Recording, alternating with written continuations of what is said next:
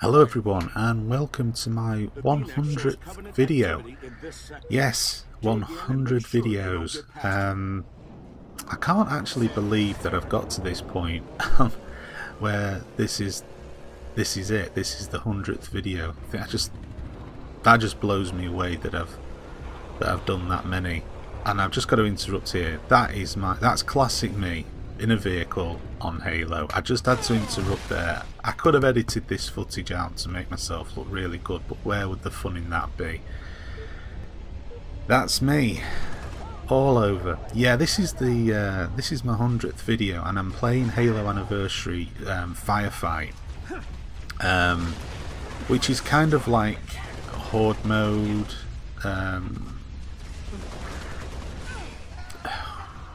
Well, yeah, it's kind of like a Horde mode really for Halo. It's really good. I really enjoy playing it.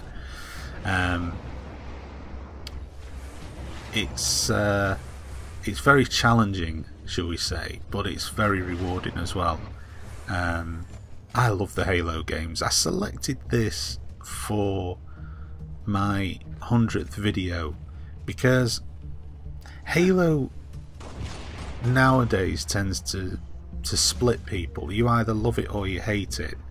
But when it came out on the Xbox, the original Xbox, it was at that point where it was like, right, okay, a really top class first person shooter that looks great and plays great is possible on a console. Now I know there were other first person shooters before that, like Time Splitters and so on, but I think that Halo was the first one, in my opinion, that was as near as damn it to a PC-based first-person shooter. Stuff like Time Splitters had clearly been designed purely for a console in mind, but Halo came over really as a game that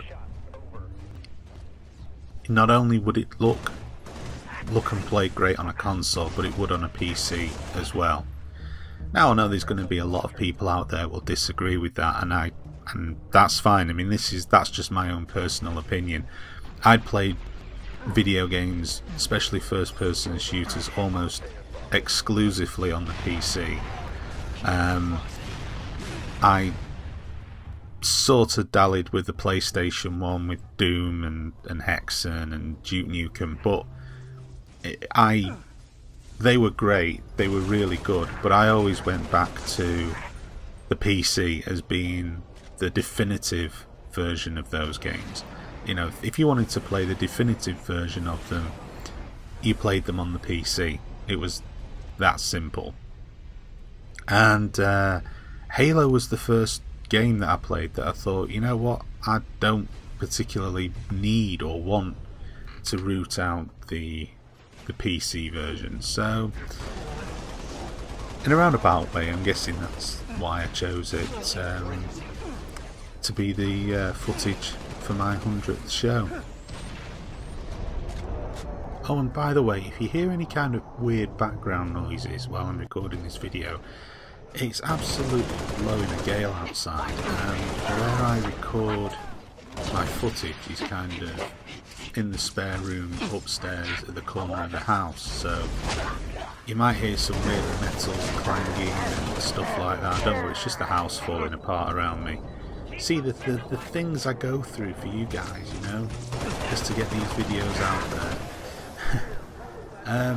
Yeah, so as I was saying, that was the reason why I chose it. I know there'll be people that disagree with me. There's probably people that can pull out a whole range of games that are better examples, but it's just it was very much a personal thing. And so when you're making these type of videos, we're clear. You have to, you know, I'm going at it from a personal angle, and that sort of segues really into me sort of going on about the intentions that I have with this channel. This isn't a channel that hasn't been set up in any way, shape or form to be representative of a professional opinion on anything. This is a personal channel that I set up, just me playing games, yakking on about them, and just really presenting them in a manner that you would have if you were sat down having a conversation. If somebody came up to me and said, "What do you think of this game?" then that's exactly my take on it. And if anyone's sort of like I'm never going to go down the path. The style is what it is, and I'm not going to change it. I make the videos just as if I was sat in the room with you and I was chatting about it. That's my intention. There are plenty of channels out there that do professional reviews that are tied to corporate review websites, and I didn't particularly want to try and emulate those whatsoever. I didn't want to do a comedy channel because there are people who are a lot funnier than I am and do it a lot better than I could. And so this was really from the point of view of just doing it.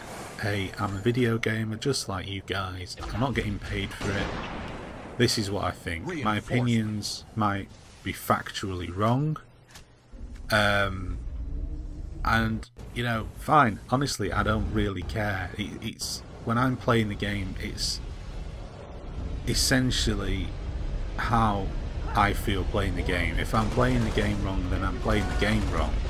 But I'm playing the game.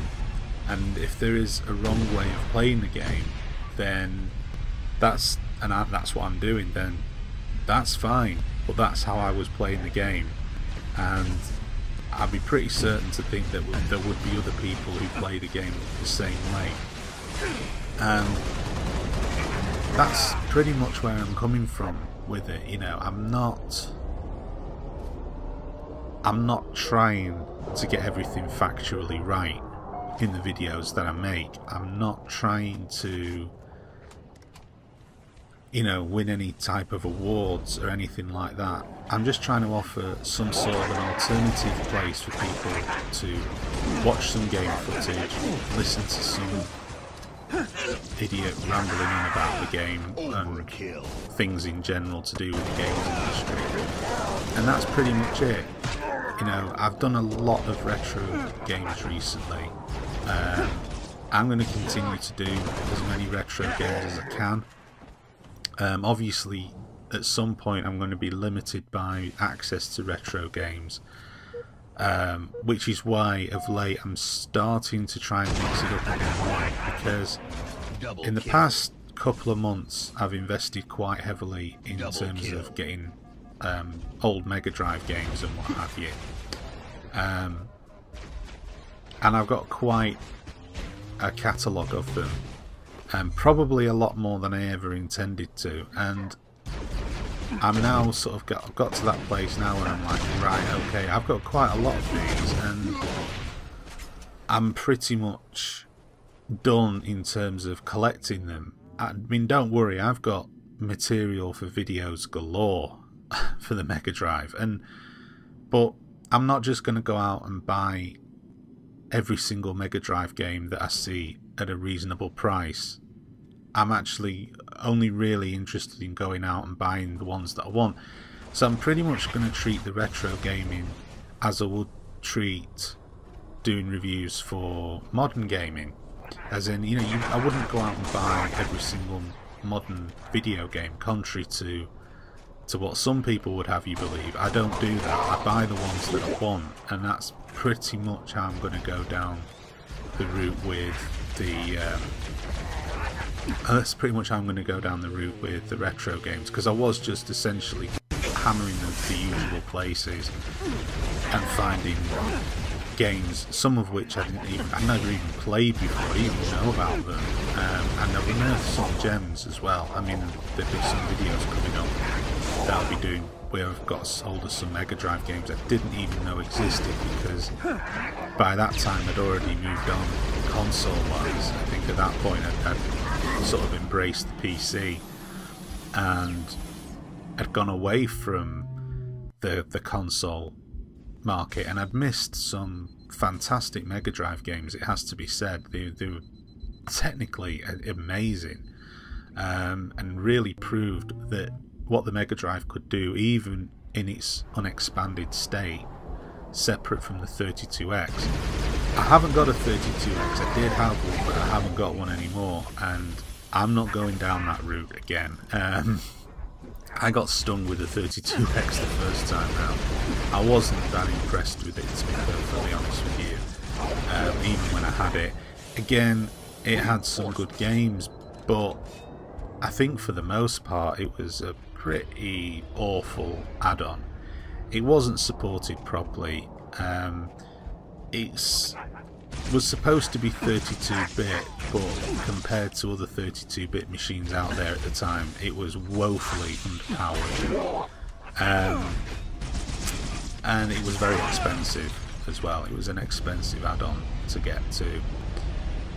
I don't know whether you can see this or not, but I tried to the best of my ability to make my Halo Spartan avatar fella in the game look as close to a Star Wars clone trooper slash stormtrooper as possible.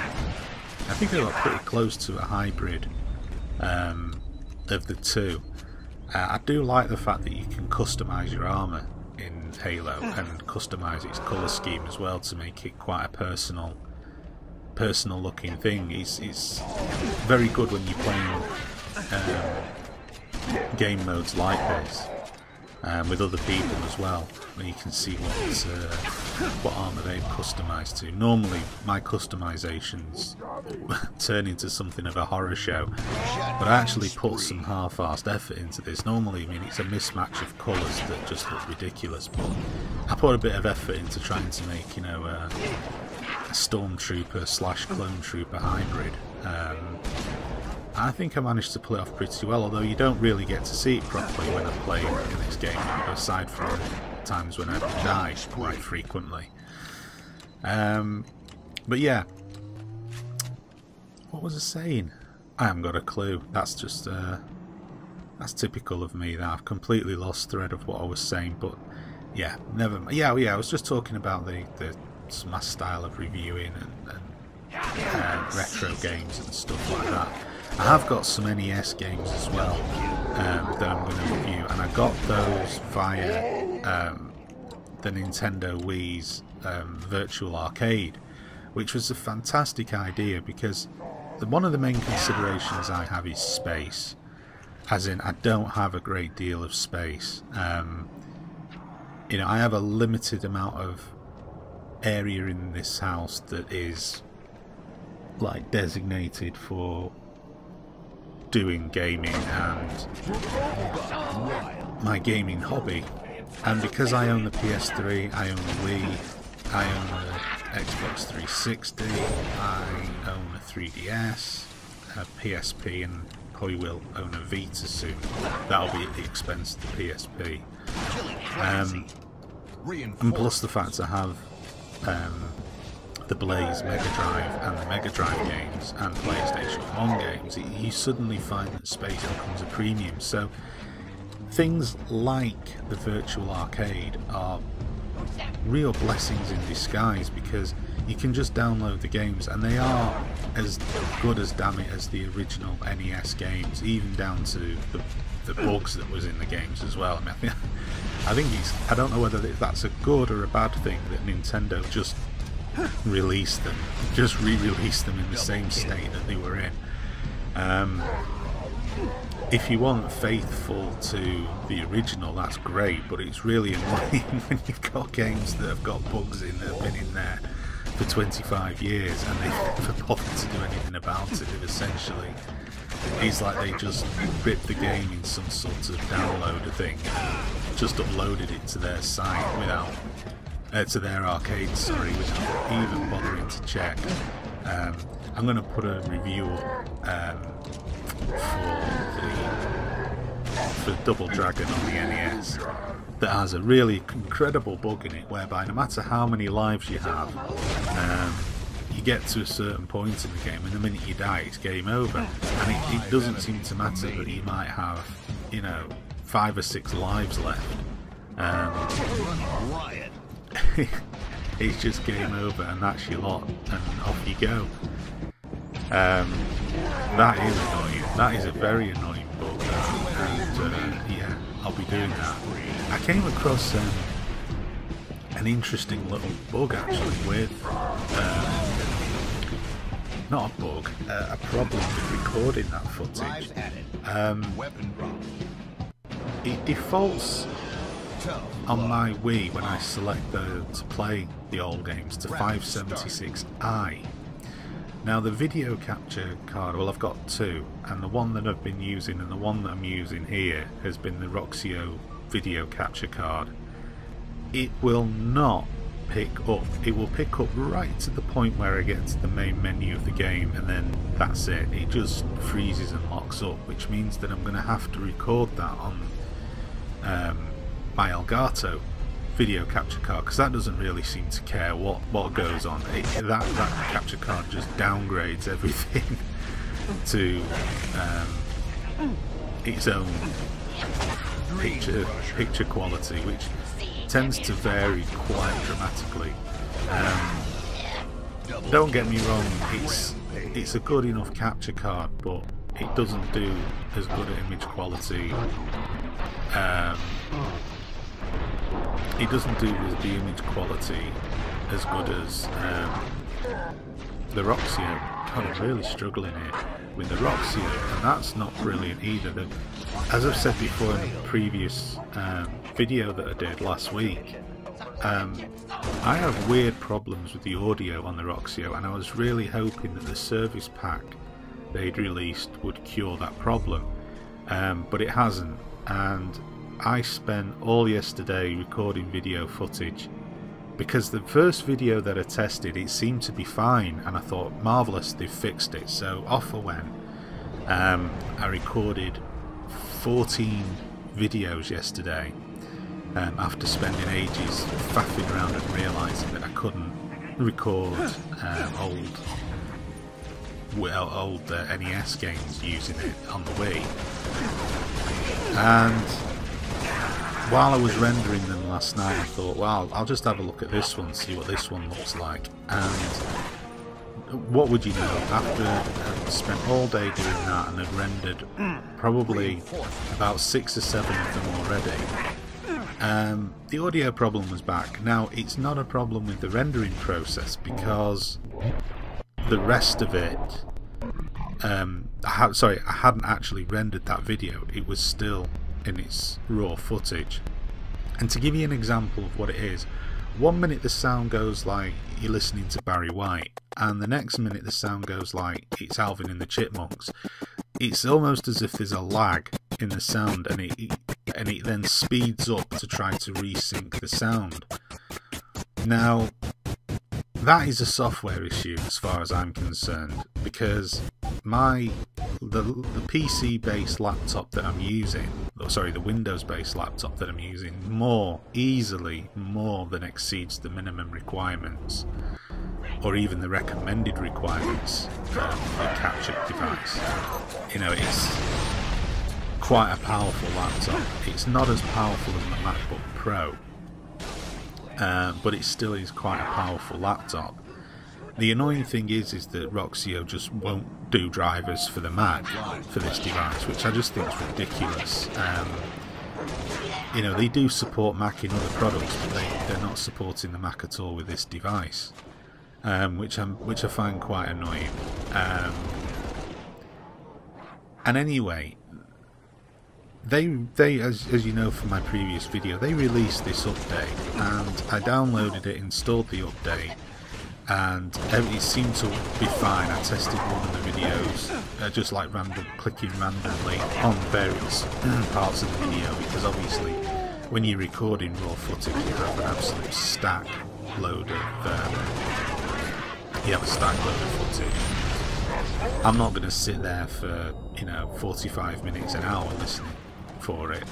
Again, that's probably my fault, but hey, that's just the way that I roll. And it seemed fine, and yet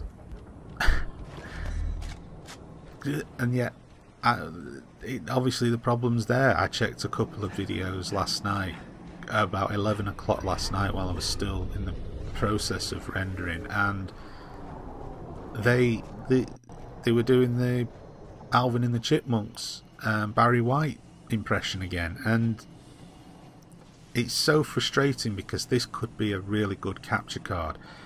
I think it produces good looking images, and it's a relatively cheap capture card as well. It's something like £70, £60–70 to buy. That's pretty good for a capture card, and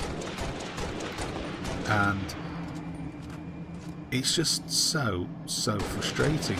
I don't know why it does this. There are issues with it on the Roxio forum, but the answers that they keep coming up, they just post a link to this, like, try this, and whenever anything like comes up like that, try this, try that, in general it means that they haven't got a sodding clue how to fix the problem, and it's very much the case here. I just think that they don't have a clue how to fix the problem.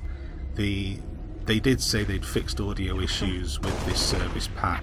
What the audio issues are that they fixed, I don't know. It didn't specify, but it certainly wasn't fixing this bizarre bug or issue that there is. And as I've said before, you know, one of the issues they seem intent on getting people to try is to start altering things in the BIOS. Now, no, that simply doesn't work for me. You should never have to alter anything in the BIOS to do anything like that, especially when it's to do with what they're suggesting is to do with from what I can make out, something to do with the temperature settings. I'm not messing about with anything like that in a laptop. There's no way I'm running the risk of changing a setting which could potentially damage the laptop just to get the capture device working. That is pathetic. They need to do something about it. They need to get this sorted, because it is a big problem and it completely buggers up the capture card. I was so annoyed last night. I came within a whisker. If I had the money, I would have done it, but I came within a whisker of ordering one of those Halpage HD PVR things for about £130 off Amazon. I came really close to doing that because I was just so angry and I was so frustrated that, you know, the problem was there again. I'd spent all of this time recording all of this footage only for this bloody problem to still exist. I wasn't a happy camper at all. But anyway, that's enough about that crap. What other crap can I talk about? Double kill. I'm sure there's lots and lots and lots of crap I can talk about.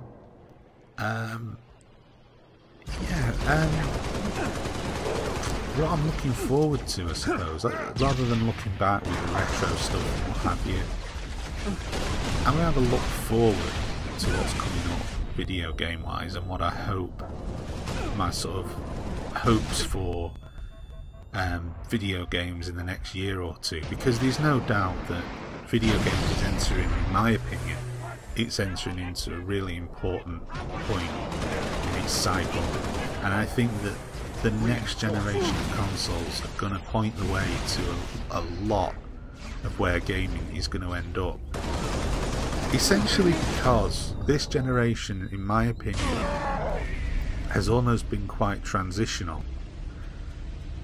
It's not been a generation where things have been perfected. It's been more of a generation where things are a work in process, and that goes from the hardware to the firmware of the hardware, and then also to the software as well. We've seen some amazing and fantastic games, but we've also seen a large number of games that have not been, even though they've been amazing and fantastic, have also had a lot of issues with them bug-wise. And I think the general consensus is people have started to get just a little bit fed up And I think that for the sake of the video games industry, this next generation, I think it's going to be very important that they start to get things right.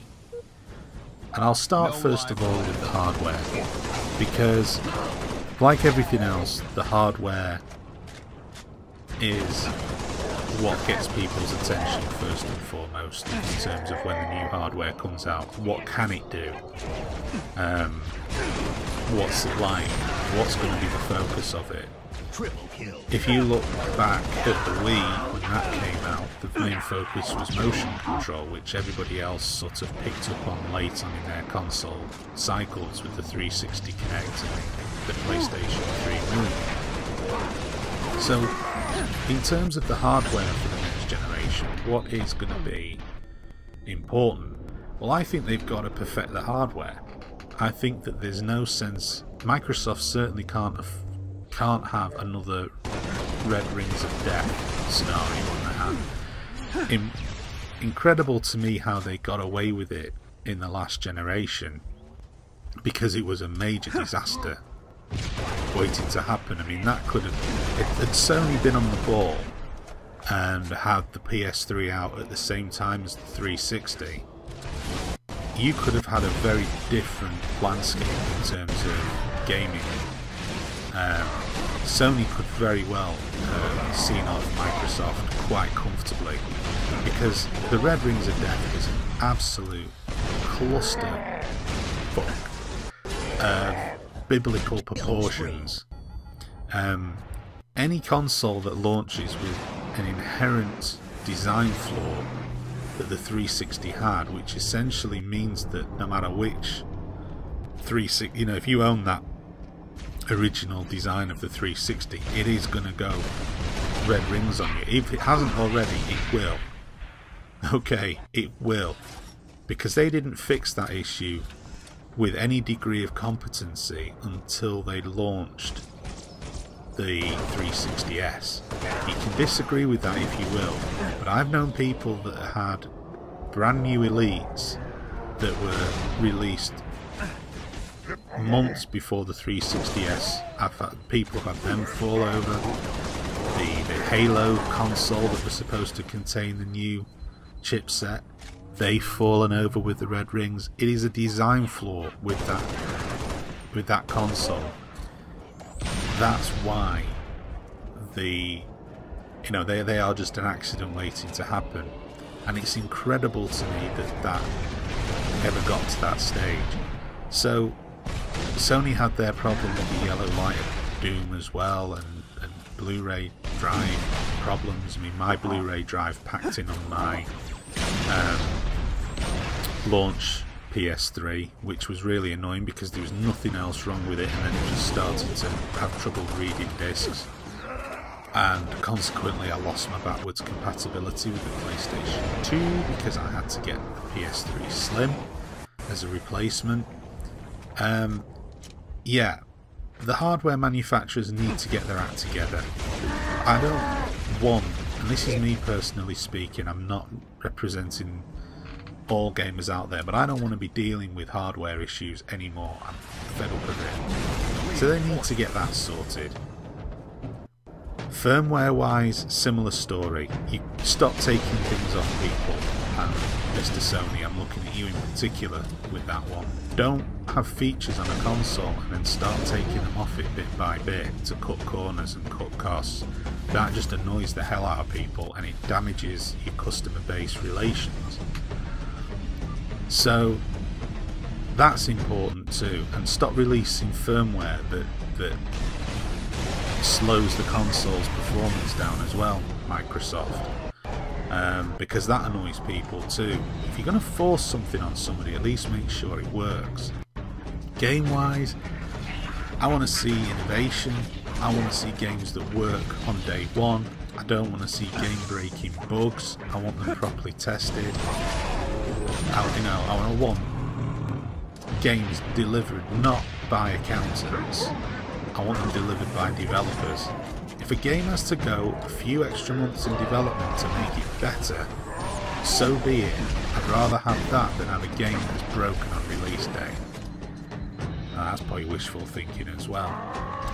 So it's not a lot. I don't think it's asking a great deal, although it probably is asking a great deal when you sit down and break it down into its components. But the whole point of the next generation of consoles has to be it's better than what's out there. If it's not going to do things better than what it does already, there's no point in it. Okay, it's not just about consoles' ability to do things, it's about realising that ability to do things and making sure it is better and making sure that it is an improvement on what's already with us. Don't release something broke and then try to fix it further down the line. People haven't got the patience for that anymore. So yeah, that's my hopes and aspirations for the coming generation, and that pretty much brings us to the end of this 100th episode video. It's another long one. Thank you for sticking with me if you have done, and also thank you as well to all my subscribers and viewers for watching the videos currently and keeping me going doing this. Thank you very much for watching, and please stay tuned to my channel for more videos coming soon. Thanks.